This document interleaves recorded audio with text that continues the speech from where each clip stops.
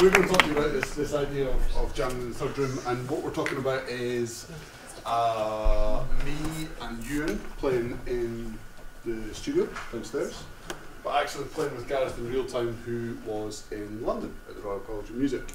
So we're using a system called Lola that Paul's going to talk to you about much more later, but really what we're talking about today is not the kind of science of it and not how all the tech works necessarily, but actually talking as musicians and producer and engineer about how it felt to do this. So we're much more interested in the experience rather than the kind of nuts and bolts and ones and zeros of the whole sort of thing. So I'm going to tell you a wee bit about the tech there. In the picture that you just saw there, a lot of you know that room, you know the studio there, and we can see Gareth just there onto the window of the drum booth there. And we've tried to do it so that he was life-size, and kind of felt for these guys as though he was actually in the studio there. So it's meant to be a live session, it's a studio session there. So how are we able to do this, and in what way is this different? I'm sure if I said how many people here use Skype, how many people use FaceTime, that just about every hand in the room is going to go up. Anyone ever tried doing a collaborative kind of thing, try and play to someone, even sing with someone over Skype? It just falls apart, doesn't it? It just doesn't work because we've got a lag.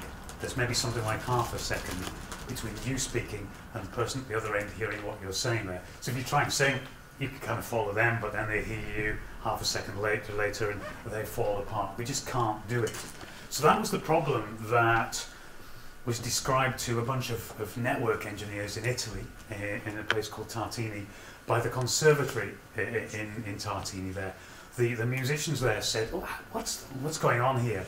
Even if I'm stood next to someone, if we were just trying to Skype each other, Gareth and I just next to each other there, we'd still have this huge lag between us. It can't be about the distance. And the network engineers said, that's a good point. Don't know, we'll look at it. And they said, well, look, can you get it so that we can get the latency low enough so that we can actually play together at the same time? And they said, well, probably not, but we'll have a look at it. We'll find out what the problem is. So they started to look at it, and they discovered that the problem was actually everything. The problem was the cameras, the problem was sound, but also the problem was anything like Skype or FaceTime, it doesn't know what kind of internet connection you've got. You might have a fast connection sometimes, we all know this. How many times do you go, kind of, oh, the internet's really slow today, Kevin Bacon with his buffer face, kind of thing like that. We get this kind of huge delays, don't we? And you know, I can be Skyping someone thinking this is a really good connection, then all of a sudden it slows down, and I'm going, right, we now know it's Renee downloading box sets of lighting. Or it's my dog on eBay looking for doggy treats. I'm joking, she's got her own Amazon account. And all of a sudden things kind of grind to a halt, and we just can't use the thing anymore then. And so these guys are network engineers, and they know, well, actually, if we get a really fast connection, we can rule that out. So they said, right, let's use the kind of connection that goes between universities. So we put Gareth down in the Royal College of Music, and obviously we were down here in the studio here at Napier, so we knew we had a great connection there. So the other thing is we mentioned was cameras. So they said, well, look, we must be able to get camera technology that's fast enough. And they said, well, look, think about robots. A camera on a robot, my impression of a camera on a robot, it's got to be really fast. Otherwise the robot is looking, you know, it thinks he's looking over there and it's actually half a second further on there. So they eventually managed to work out a system whereby they could use incredibly fast cameras, very fast network connections, and they could put together a system called Lola. And Lola stands for low latency. It's as simple as that. Cool title. Yeah. So low latency, literally as it says there, means that we can hear Gareth really only affected by the distance. And down to London we were getting something round about 10 milliseconds. Now to put that into perspective, sound travels about a foot a millisecond. So if we go at 10 feet apart, something like that, and we were playing together, then we'd already have that kind of latency. So it's no different really to the sort of latency we would feel on stage. So in principle, that kind of, you know, if the three of us were on a big stage and playing like that, what we were experiencing here would be pretty similar there. So Lola is showing us that actually the tech makes it possible for us to do this. We can get the time down sufficiently. But then all kinds of other things come into it. Is just what about visual image, all those kind of things. And those are sort of things that we're going to describe. But at the moment, suffice to say that given a fast enough connection, we can actually play pretty much in real time. So that's the experiment. So what we're going to do is we're going to just have a really quick listen to some of the music that we were making. We are going to talk more about the experience of it, but we had three tunes. Yeah, we had 3 tunes that we were working on the day. We're just going to hear kind of a wee snippet of some of these. So what you're seeing here is the live thing that Gareth was working on.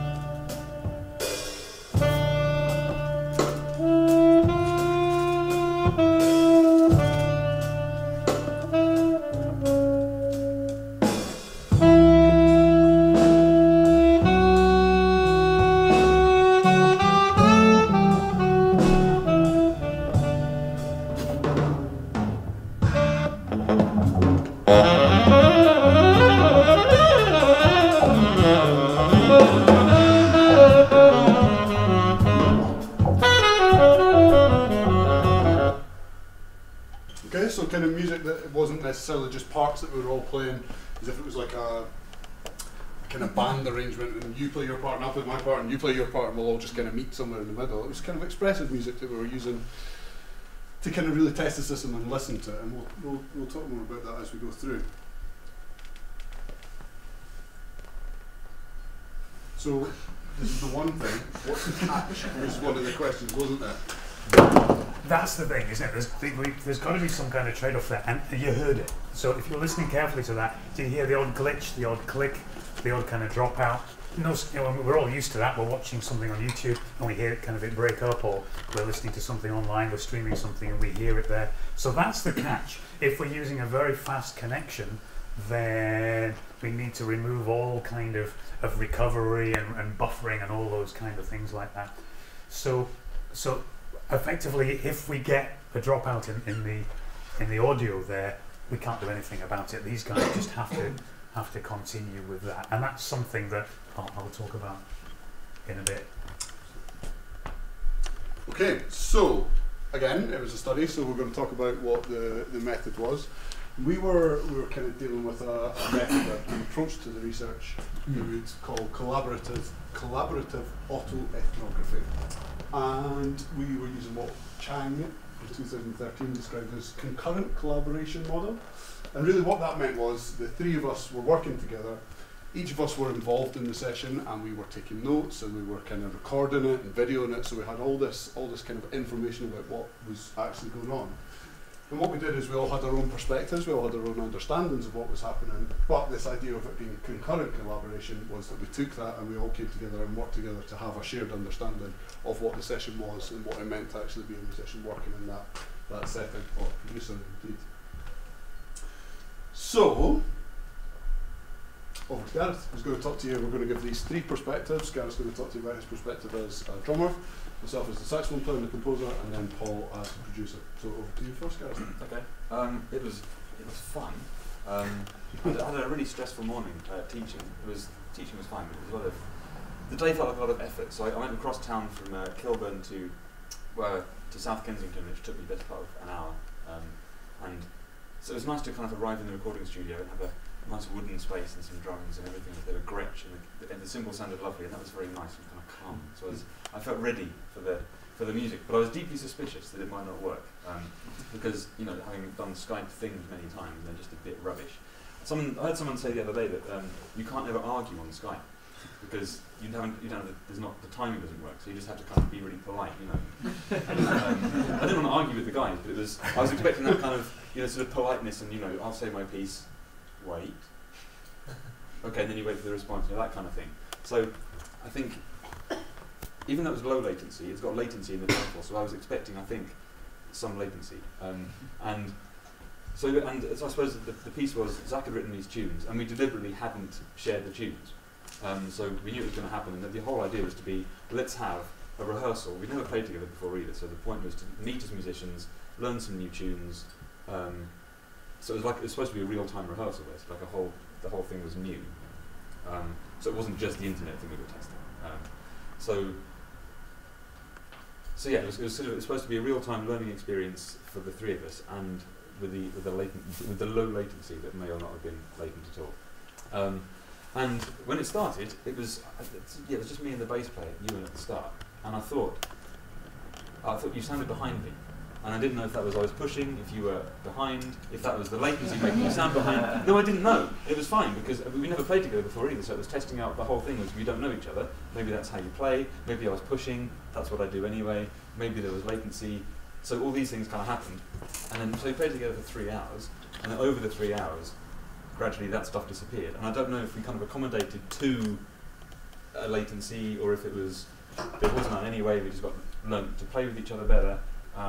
So after the end of, it was about 2 hours in, I think, wasn't it? We took a break and came back, and it was suddenly very cool. I felt we were in together. We learnt the songs a bit, we kind of figured out what each other was doing, like you do in a real rehearsal, a normal rehearsal in a physical space. And it seemed to work really well. And the last sort of half hour or so, I was just playing the drums, and it seemed like it was all just cooking along. The other piece of that was which I hadn't really thought about. I didn't have such a great. Zack was not life-size where I was. I had you might have seen from the shots, there was the drum kit, and in front of the drums is a 15-inch TV computer monitor. So I had both of them on this monitor, and they looked fine. It all seemed okay. And then towards the end of the session, I think Paul said, "Let's see if you can break it. Let's double the definition of the visual," which had never occurred to me. And suddenly they brightened up, and there was a spectacular image, and everything seemed tighter, which was weird because the sound didn't change. But for me, suddenly everything was like, there we are, now we're in. And that probably shouldn't have happened, but it completely did happen. And there was one other part of the experience that was really interesting for me. I've just forgotten what it was. The headphones in the room? The headphones, thank you. That was the piece. I was talking earlier about the kind of how I like to hear, have my trousers flapping with the bass in the rehearsal, and that didn't happen because everything was on cans. And I definitely felt like we were in the room, like it was really happy, like we were playing together.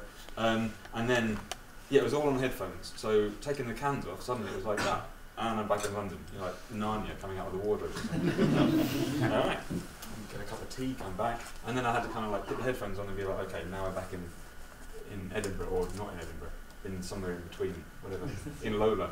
But that was a bit weird, was kind of exiting the physical space, and actually afterwards my ears hurt as well, because if you wear cans for a while, and it's got to be a certain volume, and it's just so that was unfortunate. So I didn't get that sort of the physical thing that I was after from it. But in terms of the time, it was great. It actually felt. We said afterwards, didn't you? We were writing furiously afterwards, trying to capture the experience. It just felt like it worked. It was effective. I felt like we were making music. We were just grooving. And whether that was because we just got used to it, and actually we were still sounding crap, I don't know. It felt better. No, it did. We developed. Yeah. That's how it was for me. Thank you.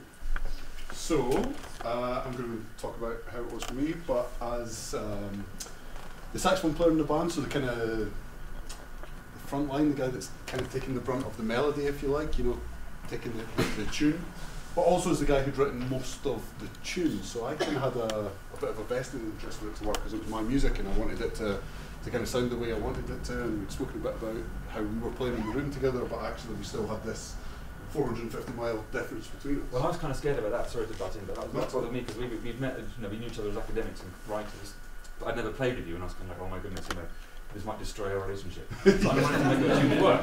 There's something in that about eating in this different way. Yeah, no, that's so true. No, and that's actually something that I want to talk about. So in terms of the way I'm going to think about the experience, I'm going to talk to you about what the music was. I'm going to talk to you a bit about the session and my feelings going into the session.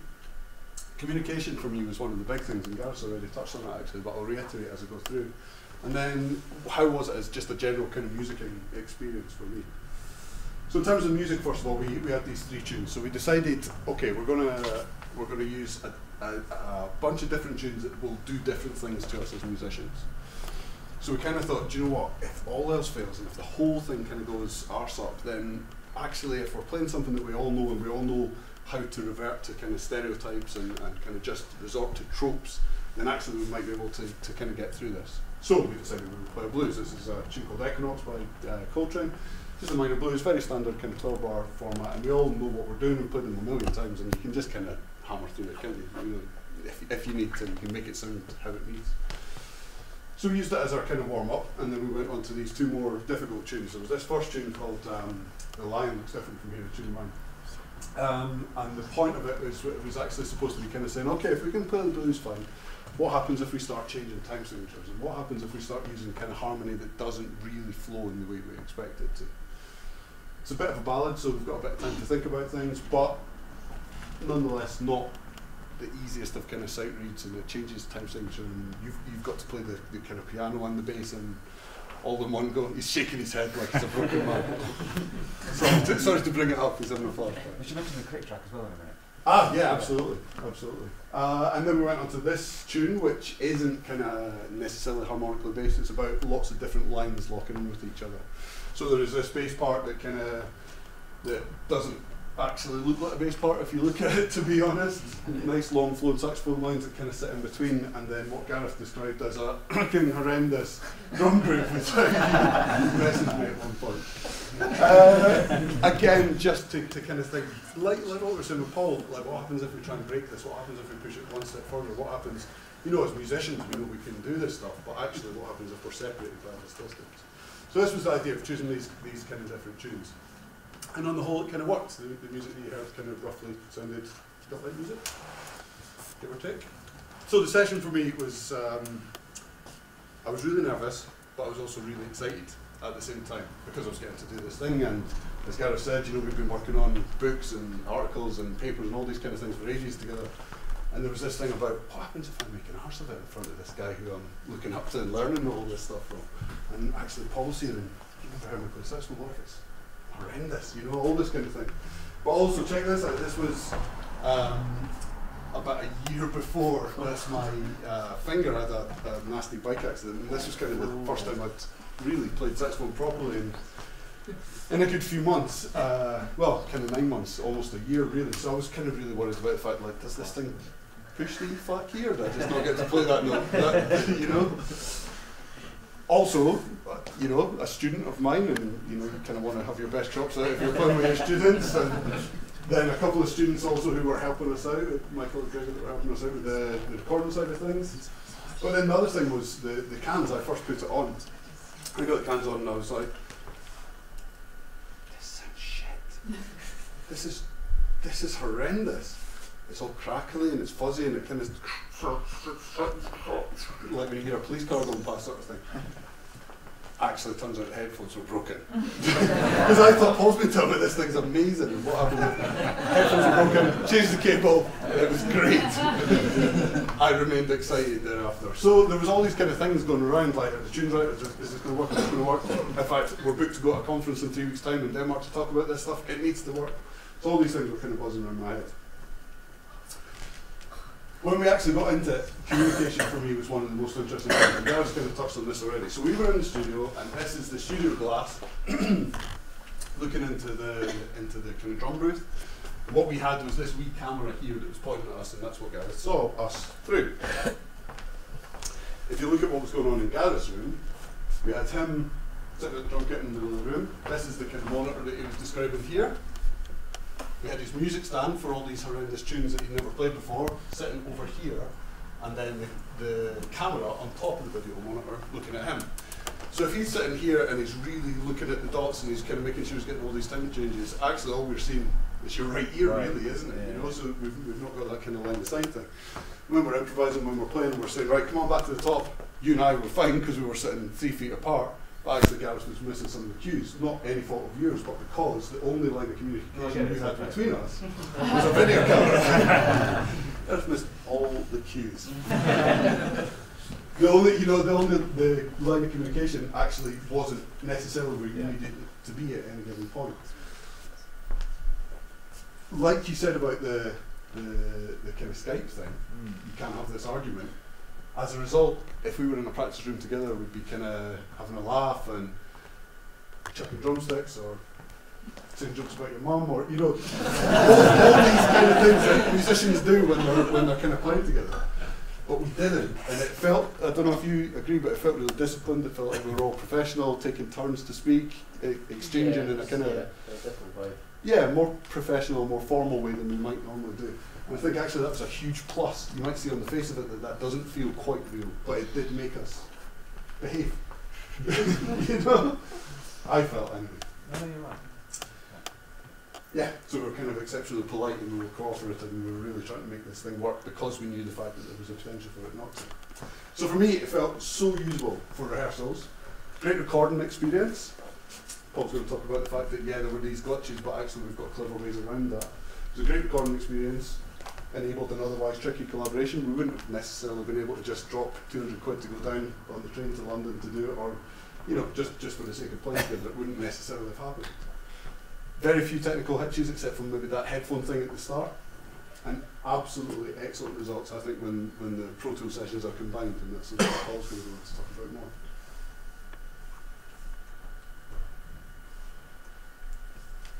So that's my cue. Okay. So at the top of the top there, it says like any other session. A lot of it felt just like any recording session in the studio. It felt that the guys, like any studio session there, it took a wee bit of time for them to get into the feel of it. They were getting to know each other. I had to do what I would normally do, which is to kind of work on the cue mixes. And you heard Gareth describing playing there initially with you and kind of feeling as though he was ahead. And at that point, I'm just thinking the timing doesn't feel quite right here. These guys probably can't hear what they need. So either you need more bass or you need more drums or whatever. Adjusting cue mixes, that would happen in any session there. So as we played around, the timing seemed to tighten up as the cues got better.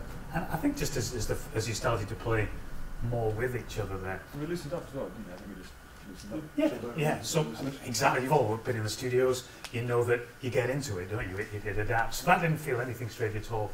I noticed that there wasn't a lot of visual contact at first there, partly because this guy had written fiendishly difficult scores, then there was a lot of sight reading going on there, and Ewan's there with sweat, kind of just trying to work out what he's doing with the part there. There wasn't a lot of time for you to be able to look up at the screen and look at what Gareth was doing there. But then again, that started to ease off, and we started to get more kind of communication. At first there was a lot of communication between these guys, and I thought, well, that's because they're next to each other in the studio, and that feels natural and feels normal.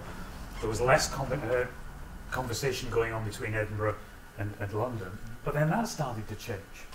Okay, so the big thing for me is that last line there. You described me a couple of times as the producer in that session there, and although I had a couple of assistants in terms of Gregor and Andrew there, then I was the guy sat at the desk there. I was the actual engineer and I was the producer there, and that's not an unusual situation there. Once the tech is working, we say this, don't we? If you know how to use the equipment, you can then start to be the producer and listen to the performance there. You can listen, how good is that take? What's the timing like? What's the intonation like? And you can be thinking about, how's this progressing as a recording there? Was there a problem there? Do we need to do a drop in? All that kind of stuff like that. So that was the role I was expecting to take. This is the first time we've tried it in a recording situation there. And what I discovered was, because I could hear the glitches that you heard earlier on, as soon as there was a glitch, I stopped being a producer. I couldn't help it. I became an engineer. In fact, worse than that, I became an IT guy. Okay? Because I'm there looking at the screen going, hang on, we've had some packet loss. Check me out, packet loss, you know. Maybe there's a problem with the switch, all this kind of stuff. I was literally an IT engineer at that particular moment, and I couldn't have told you. If at the end of the take, if they'd said, how was that take, I would have just said, well, you got there. I couldn't have said, as I would normally have said, well, actually at bar 17 there was a bit of a problem there. I think there was an intonation, which there wasn't an intonation problem anywhere, of course, but yeah, you know what I'm saying there. I didn't have a clue, because I was going there, I think we've maybe got an internet connection there, there's a problem there. Someone just checked their email, and I just kind of heard that glitch in the audio. So it absolutely showed me that we have to split those roles. There needed to be someone there who was acting as the producer, and then I could have been left to just be the engineer and concentrate on the tech and the audio and those kind of things. But what was really fascinating for me was, it wasn't screwing these guys up. Most of the time, I don't know you, if we bring you into this, a lot of the time we just weren't aware of kind of the glitches. It was only occasionally you went, what was going on? Because yeah, well, by the time it's happened, it's come back in, and you're already listening and playing again. So you keep going. But there's definitely work to be done there in terms of, did it affect the performance? In the studio, we're trying to get the best performance we possibly can. So was that an issue there? So as we said there, it felt very natural there. You said, exceptionally polite. And that started to break down. You started to slag each other a bit more, and it felt very normal. Okay. My session notes, as I was writing down there, you can see there, I've said that by take 3, this was starting to feel like a normal session there. Yeah, it was very natural. And 52 minutes in, I wrote in my notes there, chat is now 3-way between all of them. Discussions were flowing naturally. And at 59 minutes, so it's an hour into the 3-hour session there, I wrote down there, that take sounded usable. Okay, I could have said that's the basis of the take. Now let's think about doing some patches. Let's do some drop-ins and whatever to be able to sort things out. So from my perspective, yeah, it absolutely worked. Gareth made a mention there to changing and trying to break the system there. At one point we switched across from 30 frames per second, so the picture is not being updated terribly quickly. So it's not exactly jerky, but you know how you get that thing on video whereby things don't look smooth and what have you, and the lip sync isn't quite right. When we change to 60 frames per second, then obviously we've got twice the amount of pictures. So the latency goes down, the synchronization looks better, the image looks sharper, and that's what Gareth was commenting on. All of a sudden it became clearer, and what was really interesting was you kind of started to take, it became more relevant, didn't it? Yeah, it became much more significant there. The downside of that is we're using twice the bandwidth, so we need an even better internet connection there. But we're trying out things here that we know within 5 years we'll all be able to do. If you think about your internet connections at home, how they've increased the speed of them over the last couple of years, then we know that that problem is just going to go away. We're going to have the bandwidth to be able to do this.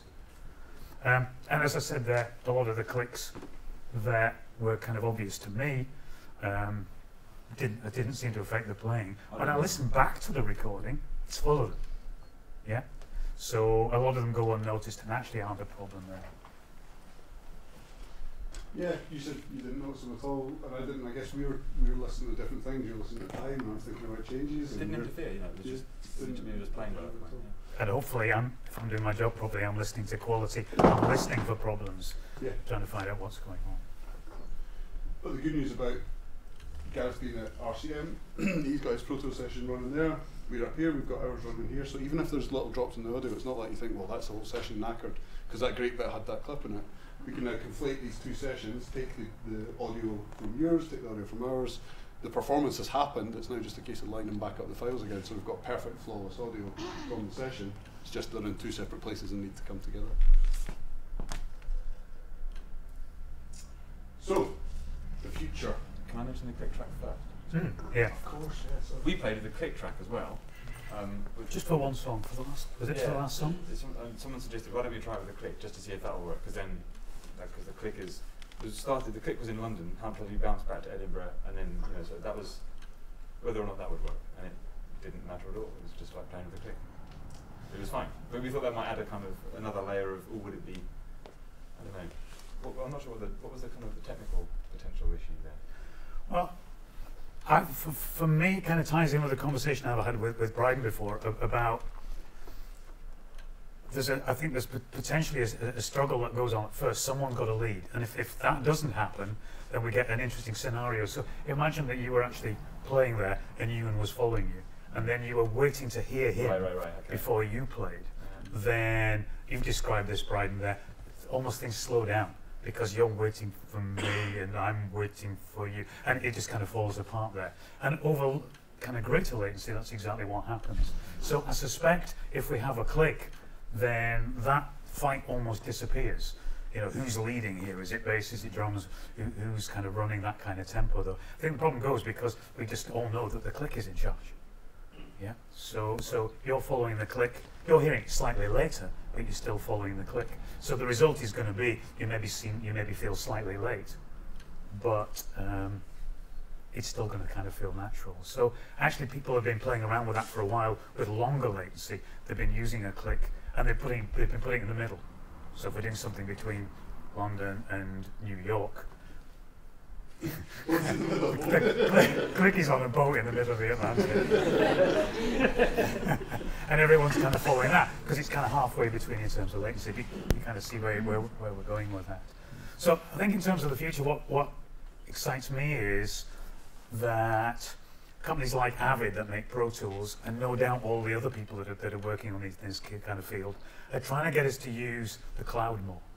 So everything's going cloud-based. Now when we create a Pro Tools session there in the studio, it says, where do you want to store this? Do you want this on your local drive, or do you want it in the cloud? So what we're just starting to see now is that if it's cloud-based, I can open up and create a new session there, and the engineer down at the Royal College of Music, with Gareth, can open the same session that's in the cloud. So we can actually both be recording to the same place. So as Zack described there, at the end of the session there, we had glitches in the drum part. Down at the Royal College of Music, they had glitches in the sax and the bass part there. We just had to Dropbox the files to each other, swap them over, and we had the good drums and they had the good sax and the good bass there. But imagine in a year from now, if we're all recording to the cloud, then, and we've got fast connections, then by the time I hit stop, then the good audio has actually been downloaded to my machine. So when I hit play and we just say, listen back, let's see what I was like, I'm not listening to the temporary audio that these guys were playing to with your drums that might have clicks in it. I'm hearing to the pristine drum recording that was done down in London. So I think this is quite exciting. And I think what excites me is kind of the potential carbon reduction, just knocking out all that travel, effective use of time. You know, imagine, as you said there, 200 quid, but also 4 hours on the train to come up for a rehearsal there. You're just not going to do the rehearsal, are you? You're going to turn up the gig and just go, well, we're going to wing this. Not with your writing.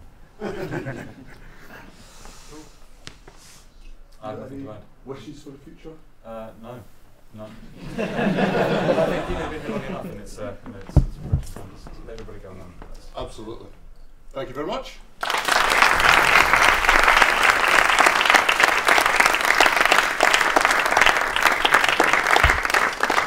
Thank these people, particularly the people at Inverness here, who helped us out as well. So thank you.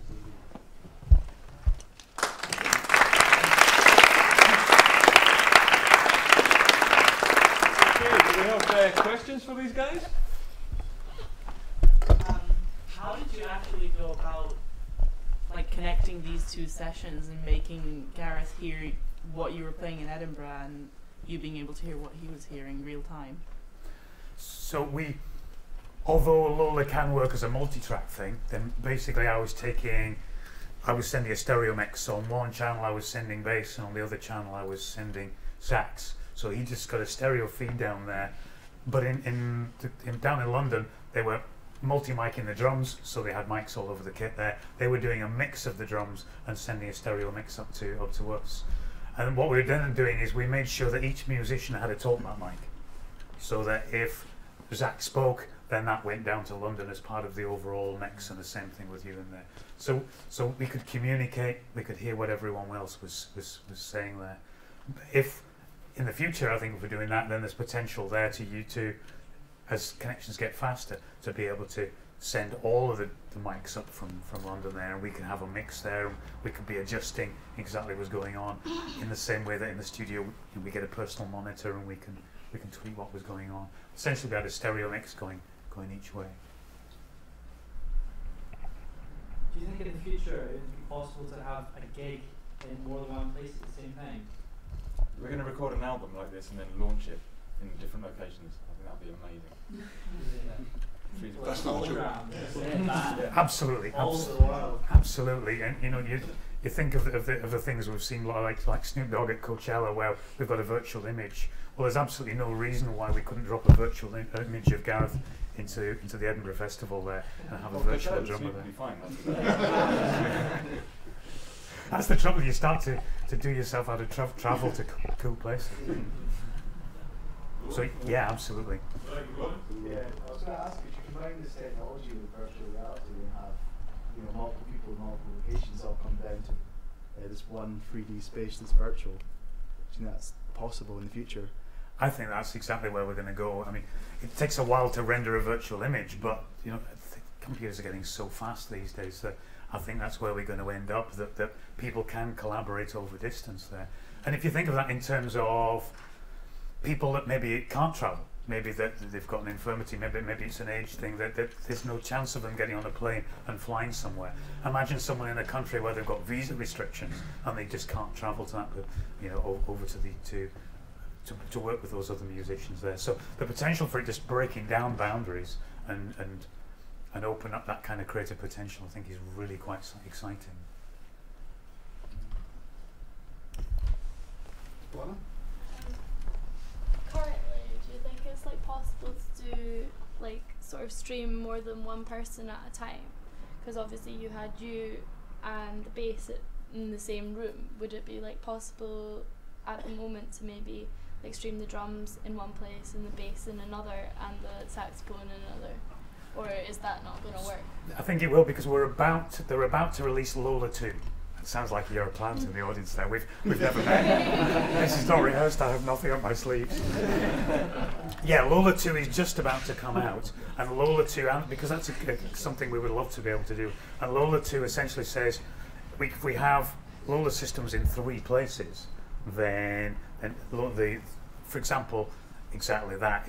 If we introduced into the picture and we put you over in Denmark and we left you in the studio here and we had you down in London there, then that's it. You want to go to Denmark? Oh, I'm going to Denmark, you just said. Okay. Notice you ended up in Edinburgh. Wasn't given any chance of going anywhere else. So yes, absolutely. So the new system is going to be able to do that.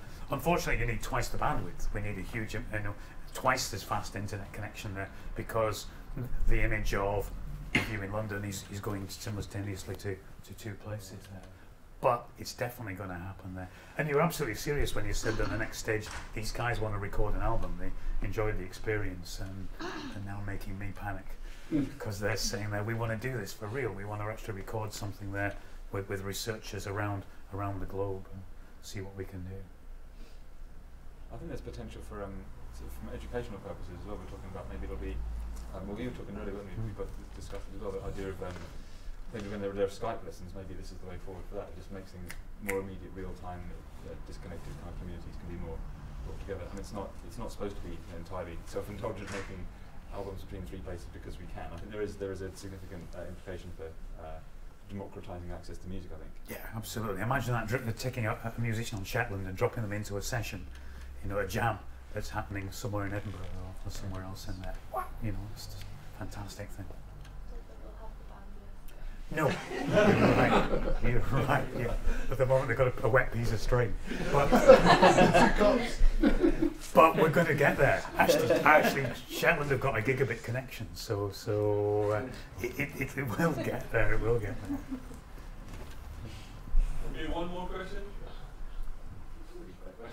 I just have I might be misremembering, but like there was a session on when I auditioned last year to get in here. Am I right in saying Lola get used in conjunction with a dance company as well? We've been using similar technology with a slightly longer latency, but yes, we've been doing work. So Katrina Burton's been doing work with Ken Dempster has been done work between musicians here at the university, dancers in Liverpool and dancers in Florida. And they did a concert in here last Friday night there, where essentially on the screen there you could see dancers in Miami and dancers in Liverpool there, but you had a live ensemble here actually playing with that. Is there any difference technically between managing the visual latency to the audio latency? That's a very good question. That's something I didn't say, and that is an issue. It's much easier capturing audio quickly than it is picture. So one thing that we are fighting with is that lip sync thing, that when you look at it you go, and again as musicians we develop that kind of skill. So you'd be watching a drummer on the screen and going, hang on, it doesn't quite match up. What I'm hearing doesn't match up with the sticks. And we actually did a thing with with we did a masterclass to Italy, and it was a horn player actually in Italy there, and the actual horn player who was teaching the class there was looking at the fingers there going, to me it looked fine, I'm not a horn player, but the teacher was going, there's something wrong here, is there a bit of a delay? There looks like there's a sync problem between the two. So yeah, it's something we're working on, and hopefully we're going to be able to overcome that tech.